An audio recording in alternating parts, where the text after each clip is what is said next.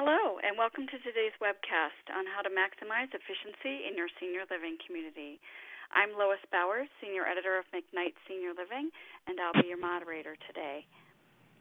Every day, you and your colleagues face decisions about how to address increasing resident expectations and how to be good stewards of organizational resources, among other challenges and opportunities. In the presentation today, Mark Shadle of Lutheran Senior Services and Rachel Karakni of Dude Solutions will explain how embracing technology and gathering data enable efficiency in key aspects of senior living operations, including asset management, staffing, budgeting, utilities planning, and contractor relationships. I'll tell you more about Mark and Rachel in a few moments, but first we have some housekeeping matters to take care of.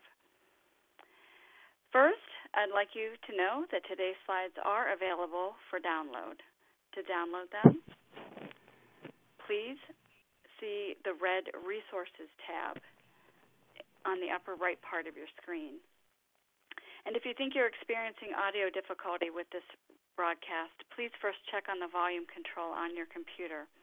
We found that this is the most common cause of hearing issues with presentations like this one.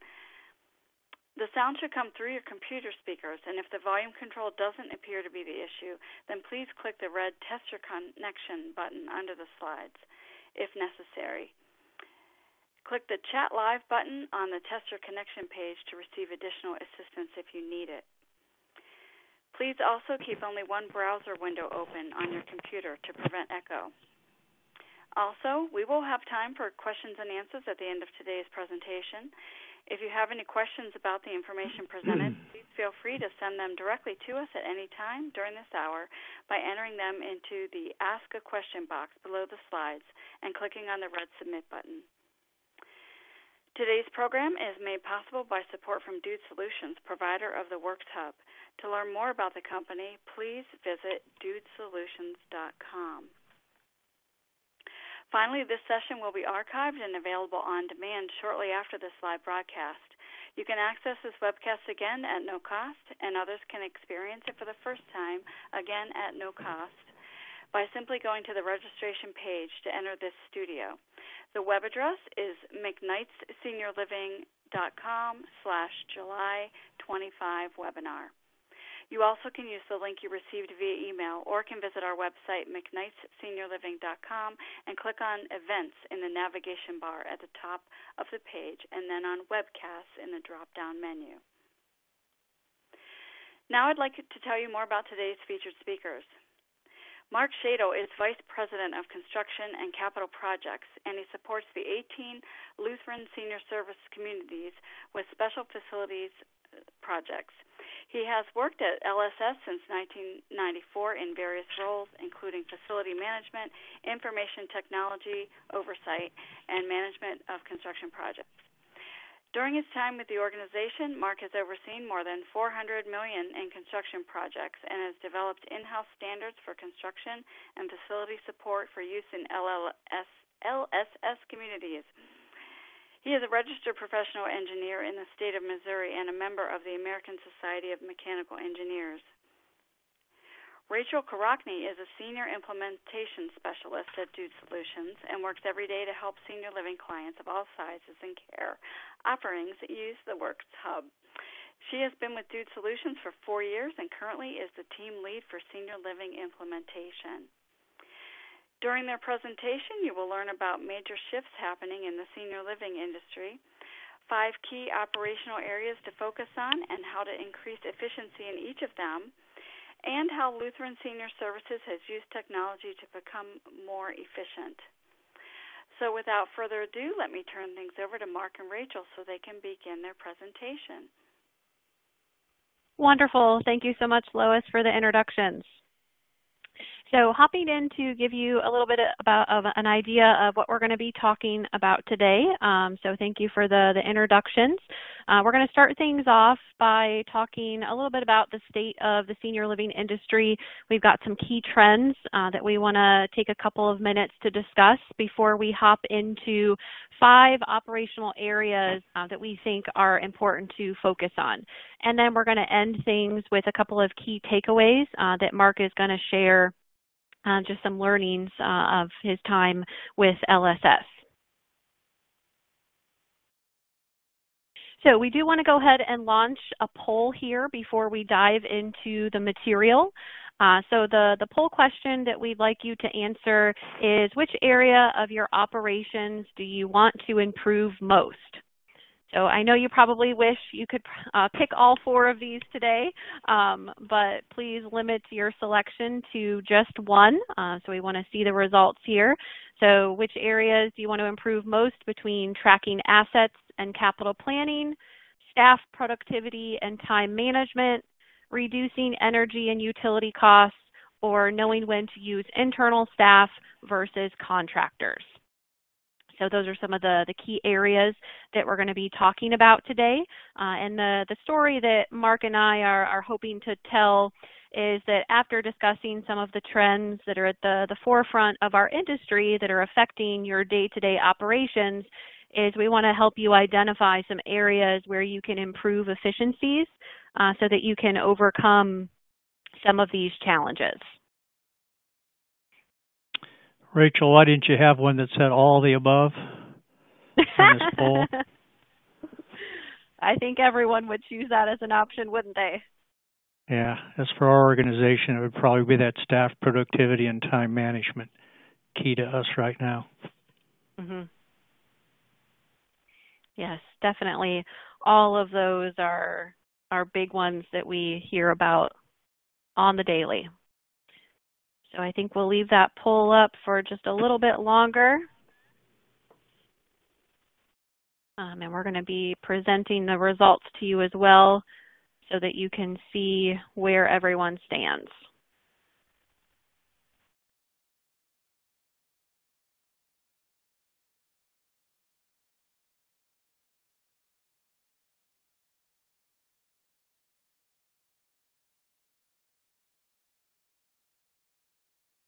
So kind of jumping ahead into some of the trends that we're going to get started off with here while that poll is still up is, talking a couple of minutes about the middle market and the silver tsunami that is approaching. So I know we could have a whole webinar around that topic, but that trend is going to kind of then move us into talking a little bit about resident needs and staff demand.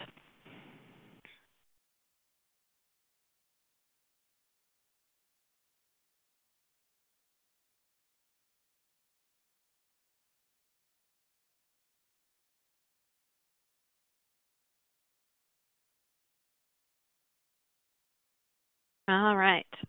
So without further ado, hopping into the state of senior living.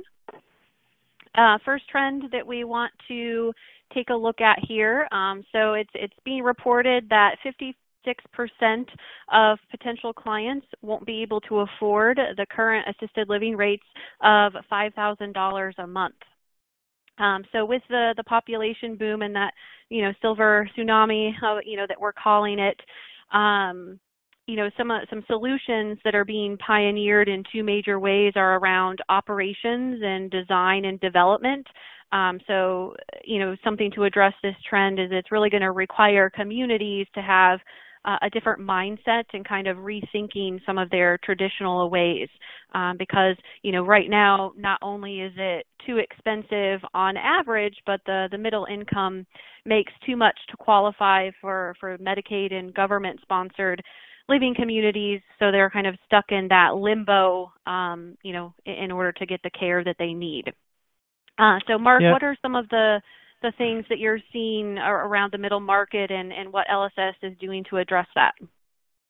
Well, that's spot on, because that middle market is a real challenge for us to find a way to provide those services for.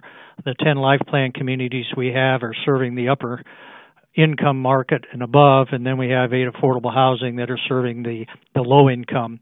Trying to find that right dynamic to meet that middle market, to build the communities and operate them is very challenging. So certainly looking at various things to do that, but we haven't found a solution yet.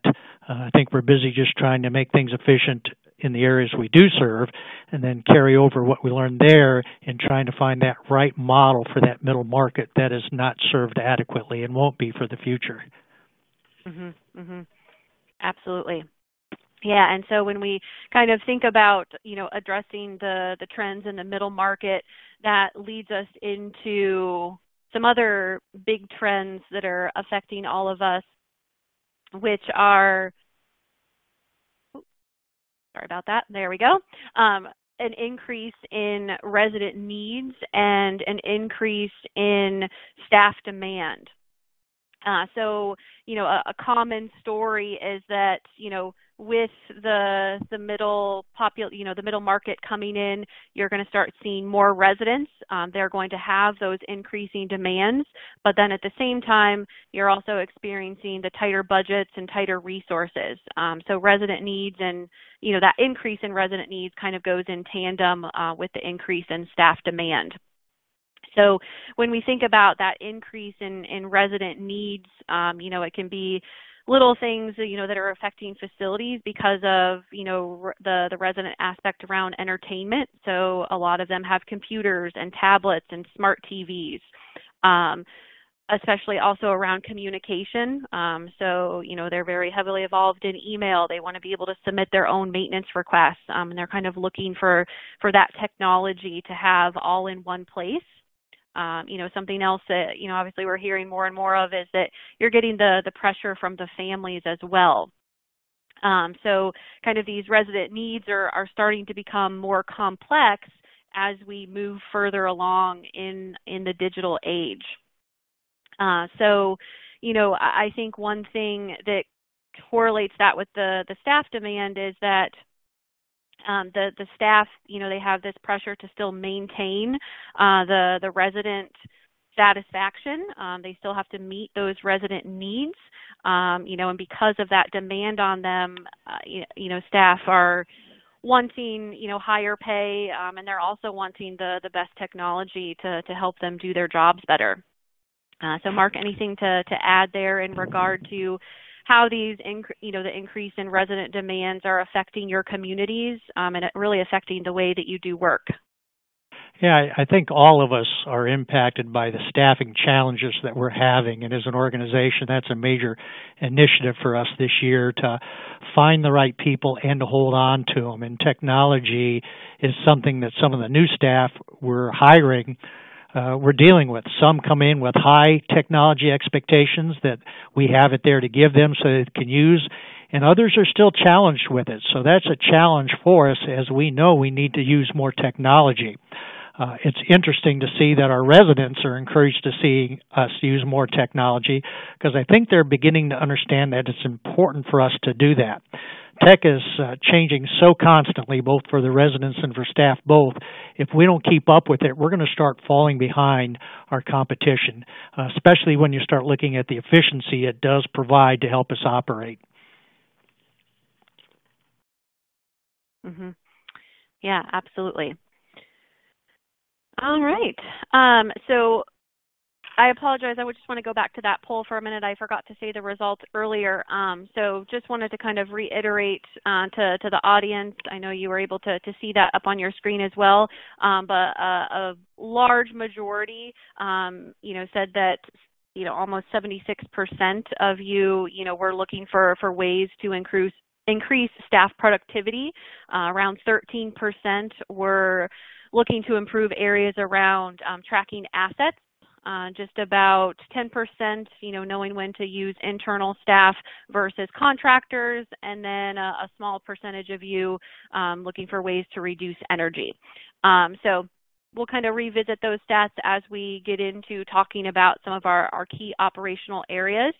But before we dive into those, 5 main points that's going to make up a lot of what Mark and I are going to talk about today, some of the key things that come to mind as far as opportunities to become more efficient. So, of course, being able to share resources between several communities. If you are in a situation, similar to LSS, you have lots of communities in the same general area, so being able to use each other to lean on. being able to find ways to contract out work, and potentially, the idea of off-site departments. And coming up with ways to use staff members to the best of their ability. So kind of getting into figuring out how to use the staff that you've got and make them more efficient. And then, of course, a theme that we're going to notice throughout as we talk about trends and being more efficient is implementing technology and data gathering. I think that last point is important, but that first one on sharing resources, even though we've got several communities in close proximity, we find that to be a challenge sometimes because they are short-staffed, but we do that. But the other big thing that's important on that last bullet point, that data gathering. Data is extremely important to us, and it's another key initiative that we're doing to try to gather that data to help us make better decisions, to see where it may be practical for us to share staff between communities. So it's an ongoing challenge to what are some ways we can become more efficient. Mm-hmm. Yep, exactly. And I think, the importance of that data gathering, that's what's going to, give you the ability to find give you the leverage rather to prove that, the time and the tools to measure efficiency and finding those ways to increase it, to be able to address, continue to address the market trends and find those viable solutions, of course, without compromising the resident satisfaction along the way. All right. So moving right along, so getting into 5 operational areas that you should look at. So we're going to now kind of dissect some of these efficiency opportunities and grouping them into the 5 key areas. So those 5 key areas are going to be around assets, staff and productivity. So that one will be a big one, and of course based on poll results, we'll make sure we spend lots of time around that one, and also budgeting and work hours. So that kind of goes definitely hand in hand with the staff and productivity piece, especially when we think about leveraging data and getting the data that you need to prove for resources, time management, leveraging mobile technology. We're also going to talk a little bit about energy, and then of course that staff and contractors piece.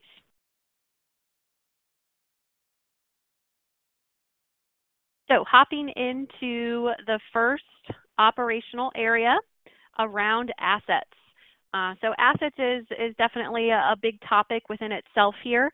So a couple of key points is, being able to effectively manage your assets, of course, starts with better tracking and monitoring. So it's kind of, being able to take that first step and really get a full picture of, what are all of those capital assets that you have at your community.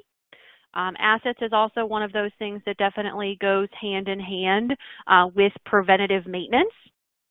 So the first step is you have to start tracking and monitoring those assets. And if you have a software that's going to help you with that tracking so that you have better insight into how each of those assets is performing, again, that goes into preventative maintenance. You're going to be able to be more proactive in the long run instead of always being reactive. And so if you're able to get to that proactive point by knowing when to do those PMs on your assets, you're having that work order history build up against those equipment profiles. Ultimately, you're gonna reduce costs and you're gonna extend the life of those assets.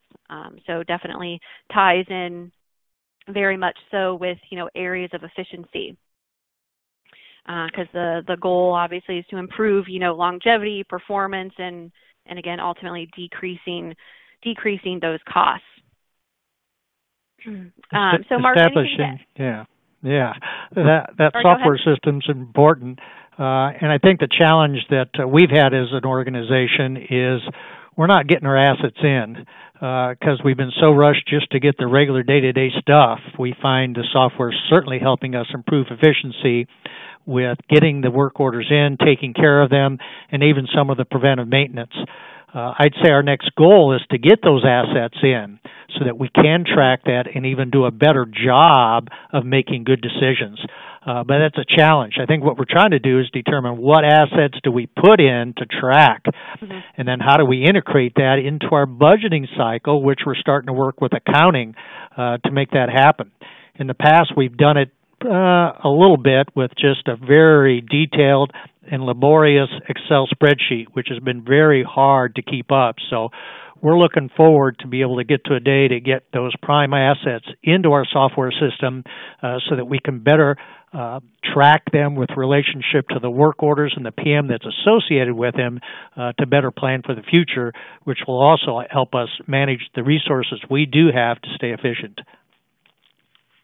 Exactly, and you bring up a really good point there, Mark. I think a lot of the communities are in the same boat there as far as kind of how they've set goals for themselves where, a lot of communities, you're really good at doing your PMs, you have a really good PM plan in place, but then it's kind of setting yourself up for success in the long run where you want to achieve that secondary goal, and that's getting your assets tracked, getting them into your software system, and being able to link the two together because that's really what's going to make that process full circle. Another thing around, asset management is a lot of times folks think that, your work order history and your capital planning, have to be separate, or you've kept them separate in the past, when really it's going to be more beneficial if you can get that work order history and that capital planning all together in one place. Because that's what's going to give you those better insights and estimates on, when you might have to budget for replacing an air handler or replacing a boiler. So anything to add there around, I know that's an initiative of yours, Mark, on asset tracking, but anything in the past to add on how, having some idea of your capital equipment has helped in the budgeting process? I think that's the part we're a little weak on, so we just keep putting these big numbers into our capital budget, which we happen to be in the process right now. It would sure be nice, and I know accounting would sure like us to have a little more data on saying, well, why do you need that much? And show me some history of where you've actually spent that. And right now it's pretty generic. We're on our third software system, and it seems like we never get to the point of getting our assets in. And so that is a prime initiative for us to determine what we need to get in and get those in so that we can do that better planning and long-term planning for our assets. Certainly. And I think definitely assets will start to come, more to the forefront of, an area that communities need to focus on, especially when we consider, compliance and regulations. So, and one other thing too, before we move on from assets, kind of an interesting tidbit that I always like to point out in the asset conversation is, I think one area that's very easily overlooked when it comes to tracking assets and equipment are warranty expirations. So, when communities are looking for ways to be more efficient and be more cost effective, being able to track your warranties, especially for that newer equipment, so that way if something breaks down, you need to do a repair. A lot of times communities might be shelling out that money and not realizing that is something that is under warranty. So, being able to track that information all in one place is something that can be very, very helpful.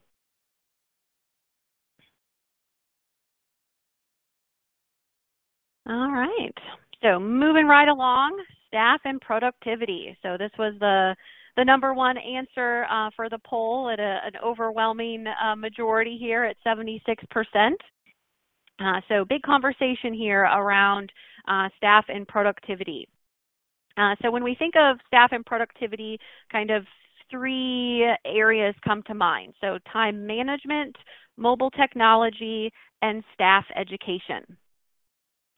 So when it comes to staff and productivity, I think starting with time management, that's a good place to look at first, because in order to save time, first we have to know what it's being spent on.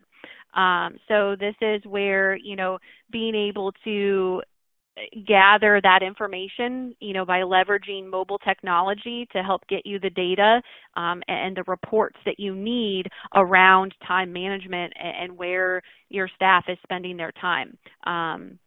Because then in turn, time management is going to directly correlate with productivity. So when we think about, leveraging mobile technology, I have some interesting stats here from our customer data that we've gathered.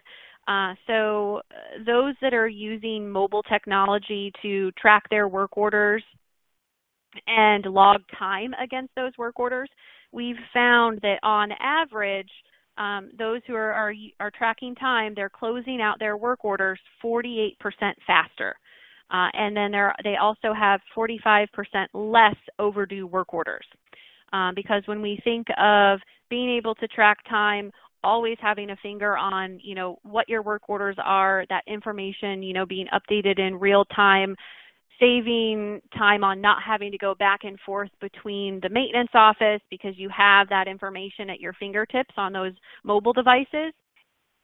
It definitely makes them more efficient, and it's going to increase that productivity. So time management, mobile technology, very much go hand in hand there. Mark, anything there to add in regard to, I know a lot of your communities are using mobile technology to track their work orders. Any productivity and efficiency gains to share? I think it's still in a learning mode for us as we gather the information and get staff to use it to its full ability. We'll be able to look at that. I can't exactly confirm or deny the numbers that you just stated for our organization because we haven't tracked it that well, and that's been a part of our opportunity with our staff, getting them understanding this is a tool to help them do their job and to provide better services for our residents. It's not a tool to say, are you doing your job? And unfortunately, sometimes that mentality gets in there.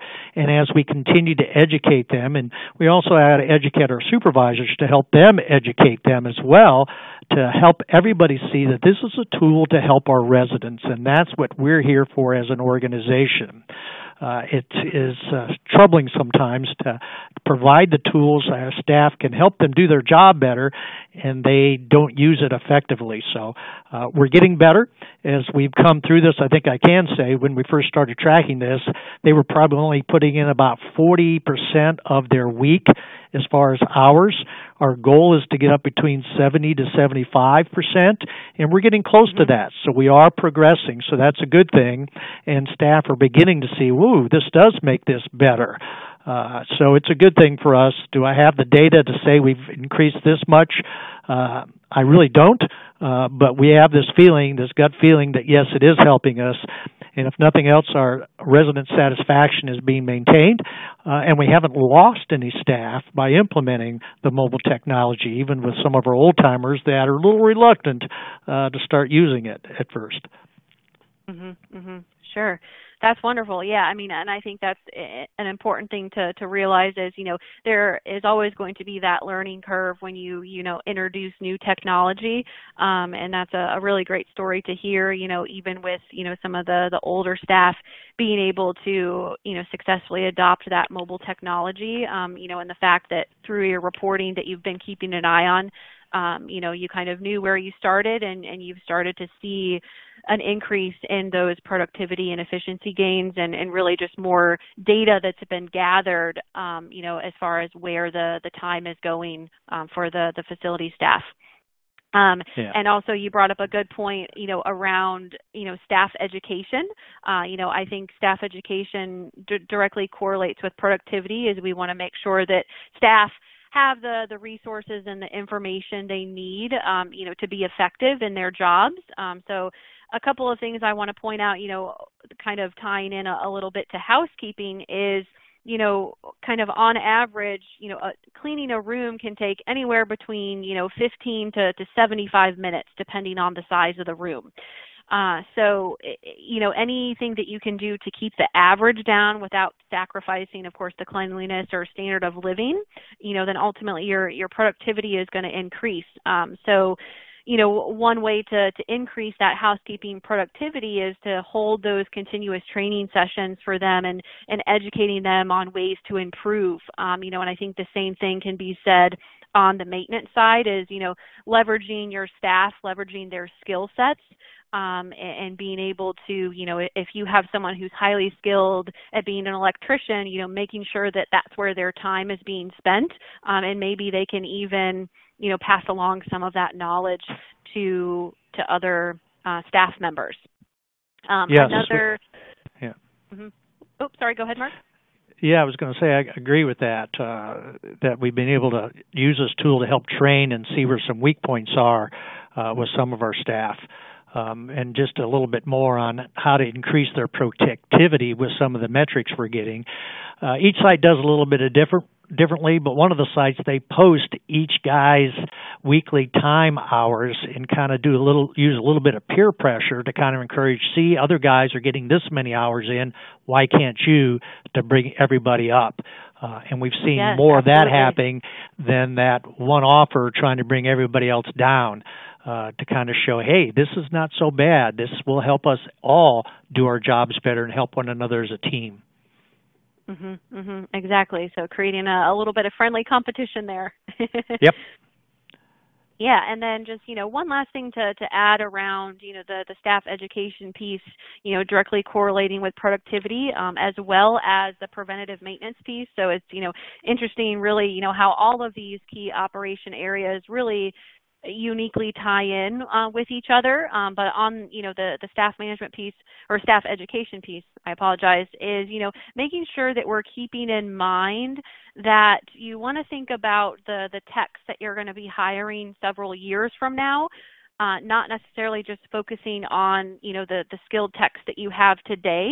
So when it comes to, taking your preventative maintenance to the next level, making sure that as you do build out your PM plan in your software system, is that you're being very robust with the tasks and procedures, because that's really going to help with that staff education piece. So even though, your team that you have now, they might be able to go through and do those PMs with their eyes closed.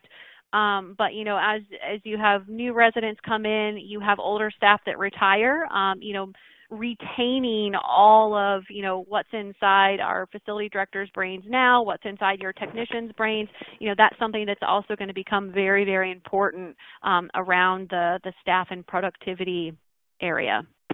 I can't agree with you more that staff education and documenting it is extremely important as we continue to transition staff.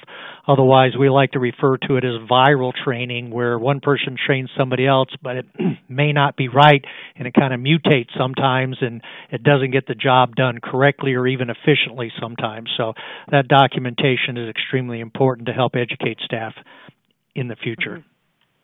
Yes, absolutely. All right, so moving on to the next slide here, budgeting and work orders or work hours. So these definitely go, very much hand in hand with the staff and productivity slide. So because when you start incorporating that time management, you start incorporating that mobile technology, then we kind of talk about, some of those data-driven reporting and your budget-related KPIs that you can start to take a look at, because if you're tracking the work hours, where your time is being spent. So how much time are you spending on electrical work orders? How much time are you spending on HVAC work orders? All of that data is going to start to help you prove, if you need more staff on hand. Exactly. So it's going to give you that upper hand in the boardroom to get you the resources that you need. We want to start taking into consideration things like response time and work hours and average days open and average days overdue. That's all going to help tie into, making sure that you can properly budget for the resources that you need. One thing we're starting to see, having multiple communities to compare data with one another, starting to look at some of those metrics, the amount of time per work order, the number of work orders per square foot of a community, to try to make sure that we're comparing apples to apples. Where time is spent by each category. That's one of the things that's been interesting for us, because some of our maintenance guys who were very skilled at doing electrical, plumbing, or HVAC were spending too much time in setup and takedowns for special events, for various activities that may not have been planned well. So getting that data and being able to compare it to one another is very important. One thing I have found also useful is we keep getting asked, well, how does this compare to other people? Now we're able to compare to one another, but not only to one another, we have now the ability to share our data and see data from other senior living communities to say, well, what are other people doing to help us say we do need additional staff. This is what we're seeing to maintain resident satisfaction, and this is what other people are doing, because we're finding more and more people want the data to be able to make good decisions, not just emotional decisions or always driven by the budget, but data to support to show how we can improve efficiency and keep resident satisfaction. Absolutely, yeah. So definitely being able to benchmark yourselves, not only against each other to see where where all of your communities compare, but having those benchmarks, across other senior living communities, using the same platform. So great. All right. So moving into talk a little bit about energy. So I know this is kind of one of the outliers, it may seem like, as we're talking about, kind of 5 key areas of operational efficiencies, but, I definitely think it's one that we want to make sure we don't overlook it, because energy is the second highest line item in your budget behind staff and compensation. So that's definitely a huge cost area that we want to make sure we're being cognizant of. And I think a big misconception is that energy is a fixed cost, when really, there are ways that you can change that, and there's ways where you can definitely be more cost effective when it comes to energy. So one thing I just want to talk a little bit about around energy here is at Dude Solutions, we've created the 5 C's of conservation. And so these 5 C's of conservation are really things to help you know what you can do to try and lower that energy bill. So those 5 C's are clarity, culture, compliance, cost avoidance, and communication. So just to kind of tell you a little bit about each one of those C's. So when we think about clarity, this is where you want to make sure you're getting full visibility into your utility bills, the utility meters, and getting that full usage picture. So, by having clarity into that information, you're going to know what you're spending and where you're spending. So really, being able to use a software to help map out your energy expenses. So then when we move into culture, this is kind of the idea of creating a conservation army. So, this is made up of peers and stakeholders where you're making them energy stewards across the organization, and these are the people who can implement those energy saving programs and campaigns, or we like to call implementing a green team. So it's kind of the idea of creating that culture of energy conservation, because in the long run, ultimately that's going to benefit you. There's also the compliance component. So ensuring, that you have the right data and reports for regulatory compliance. So, knowing what you need to be monitoring, and of course, being able to use reporting to show your progress and prove that you are in compliance. And then there's also the idea of cost avoidance. So, being able to measure and validate any of your savings or, how well you're doing with some of the performance of your energy conservation efforts. So, of course, when we think about cost avoidance, being able to establish a baseline year and normalize for different variables like the weather and occupancy. But, I think cost avoidance is something that you can use to help vouch for, implementing projects like, retrofitting lights, HVAC enhancements, anything that's going to give you that cost avoidance. And then, of course, lastly, a little bit on communication.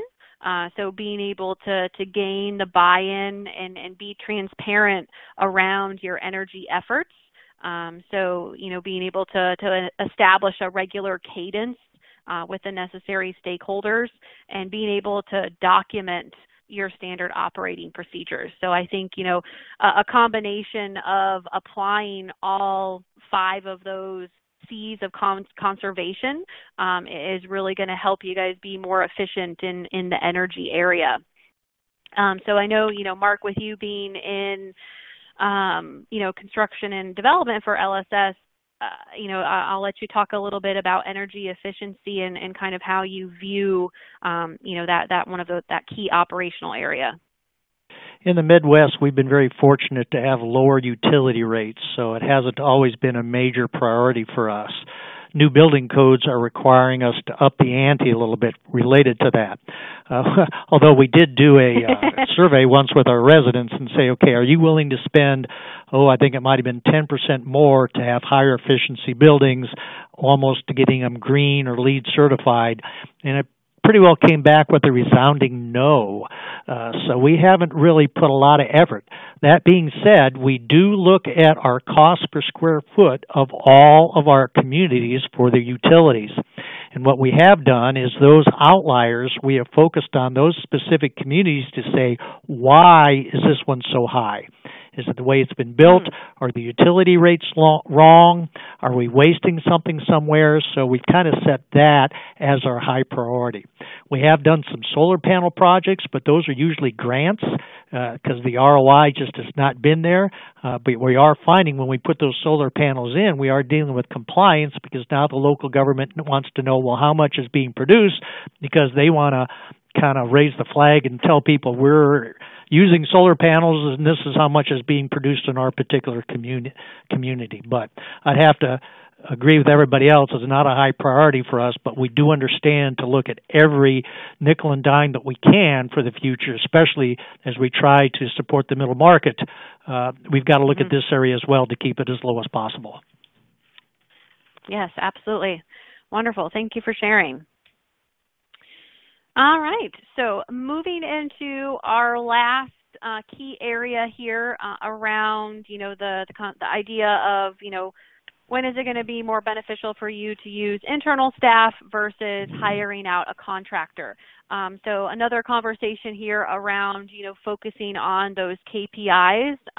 So looking at things like, your volume of work, billings per resident unit, percentage of work completed on time, and average days overdue.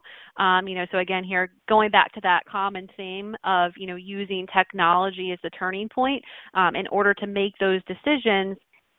You need to be able to gather the data, because if you can gather the data, that's going to give you the ability to make data-driven decisions and actually have actionable analytics there.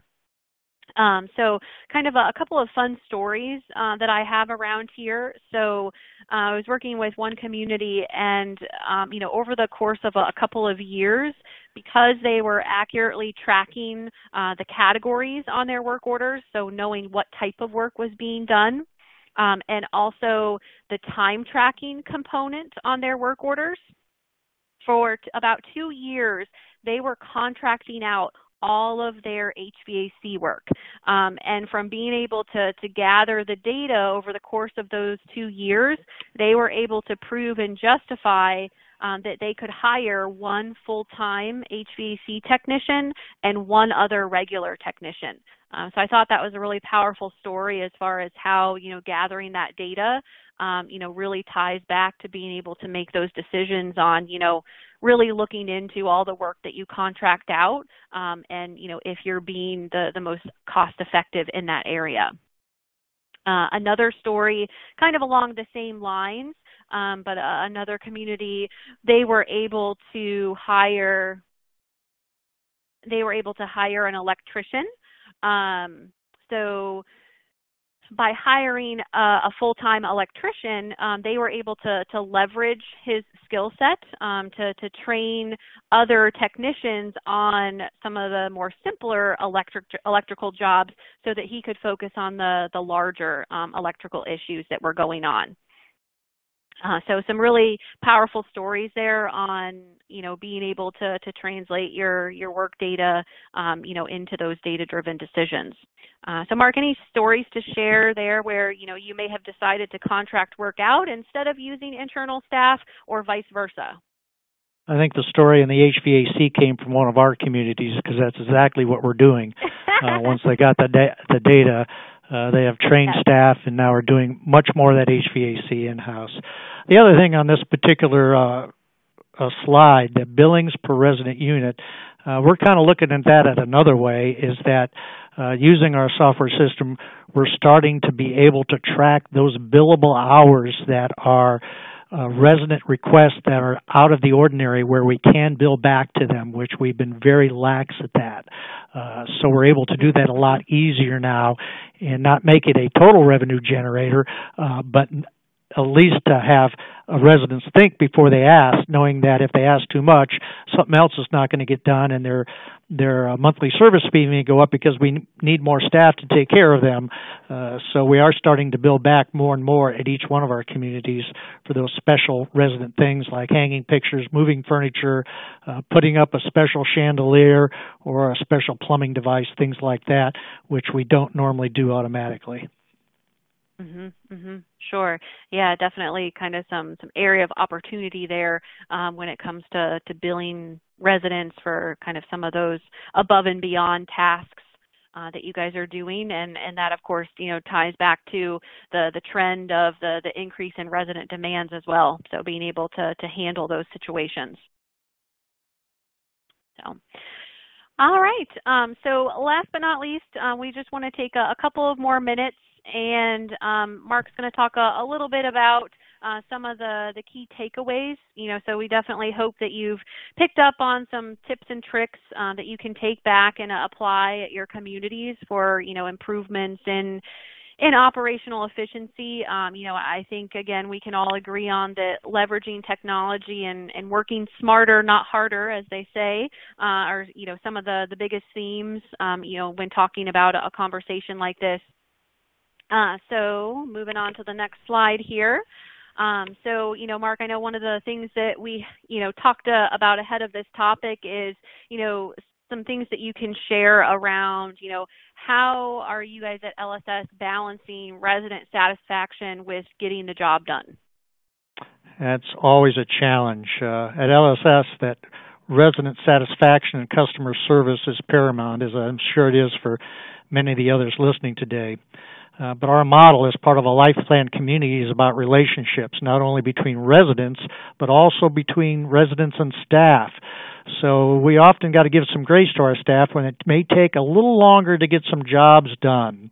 But with the technology that we now have, I think that may allow some of that to happen. And I think with the technology in their hand as they're talking to the resident, sometimes the resident knows that, hey, they need to get on to the next job. So it's a kind of a combination of technology helping to still maintain something that's real important about in our communities, and that's relationships. That has really been good for us. I think we're starting to use that. I think the staff timers with our staff, they're beginning to see what it really takes to do a job, and that has helped us, of course, plan a lot better. And as I think I shared earlier, I think the residents see that, and they understand we're also looking at ways to be as efficient and as possible for us. Has it been a challenge to go to mobile versus what we used to have, which was all paper with our last two systems we had? I'd say yes. It's just getting people used to using that device on a regular basis. We've been up and running for a year now, and I think we're still learning, as well as staff is still learning how to use it effectively and to trust it and trust us that this is a good thing for our residents. And I think that's the key point in this whole discussion is we're using mobile technology to help us provide better service to our residents. I'd be interested Absolutely. about any questions from the people. Great. Yeah, so with that, Lois, if there's any questions that have come in, we can go ahead and move to the QA portion. Sure, absolutely. Thank you both for all the information you've provided so far. I'll just remind everybody that if you have a question, you can type it in the Ask a Question box below the slides and then click on the red Submit button, and we'll get to as many as we can. So our first question is, as a maintenance director, I am being challenged to gather data regarding our maintenance efforts, but we've never done it before, and it's hard to run the department and collect data. How did you manage to do both? Oh boy, that's an excellent question. It's a challenge. Fortunately, at our organization as a system, we have resources at the home office to help do that. So as we rolled out each community, there was a representative from the home office to help them do their job to do that. As I think about maybe a standalone community, what I would really encourage is to spend the time to maybe hire a consultant to help it get set up and done right, because I agree it's very hard for you to run your day-to-day job and get together a good software PM mobile platform, implement it, and moving forward. So for a standalone community, try to get the extra money to have a consultant work with your team and whoever your software provider is to get it implemented correctly. Because if you don't, it won't get used correctly. To get the documentation and how you set it up, what to do when you have new employees, to have that documented training so you're not doing that viral training, as I refer to, for that new employees that you get hired. So I'd really encourage you to maybe find a consultant to help you walk through this process to make sure it gets done correctly. Hopefully that answers there. Oh. Go ahead. I was going to say we have another question for you about the technology platform you're using, if you could talk a little bit about that. Yeah, so if you're referring to the mobile platform, we looked at both iPad and the Android platform, and we centered around iPad, and that was really probably more geared to our IT people. Felt they could, believe it or not, secure the iPad better, and I don't know how they're actually doing that, but we pretty well control what they can put on their iPads. So they can't use it to play games and all that other kind of stuff. It's pretty well locked down by our IT folks. IT folks push down updates. And if something has to be done at the iPad itself to initiate that update, they send out kind of a tech bulletin, all our people, to try to keep people up on the same platform. So, yeah, we're using the iPads for the mobile technology, but it's standard PC stuff on the back end for people sitting at their desktops. Okay, great. And everyone, while we're asking questions, if you'd like to answer the poll question that appears on your screen right now, that would be great. We'll share the results with that as well. Okay, and our next question for Mark, are there published benchmarks for those who don't have sister facilities? Yeah, I don't know if they're published. Well, there are. If you're a member of the or have access to IFMA, International Facility Management Association, they have some, but the hard thing that I've always found is to find one related to strictly senior living. And that's, I have to say, that's the nice thing about the software we are using. We can see data from other organizations like ours and compare it to it.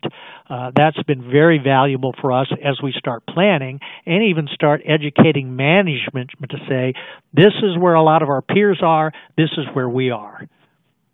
Mm-hmm. And I can add a little bit to that, kind of around some of those KPIs. I actually pulled some of the numbers from our platform, which we look at senior living communities specifically. So just kind of going back to some of the KPIs that were on an earlier slide. So when we think about looking at volume of work, which is the number of work orders per resident unit, and these are all benchmarks based on the last year of data, so it's an annual benchmark. It's around 20 work orders per resident unit. Billings per resident unit is about $25 annually. Percent of work completed on time is at 77%, and average days overdue is at 3.9 days. So those are some key KPI benchmarks that we consistently pull data for. Another question for Mark. What is the average energy cost per square foot for your communities, if you would not mind? That's a good question, and you got to let me share. This is what we look at. So we look at the water, sewer, gas, electric. What am I missing? Water, sewer, gas, electric, water. That's everything. And so it ranges for our communities. And we're in the Midwest. Again, and probably between $1.25 to $1.50 per square foot. So most of our communities are pretty good size. We manage close to 5 million square feet of buildings, and that can be from a single household to a large multi-story building of various different building models. So it's a range, and we're continuing to refine that. But we have hundreds of utility bills that we have to gather and put that together. So we don't do that on a regular basis. That's another project I really would like to work on to make sure we're current with that to monitor our energy usage.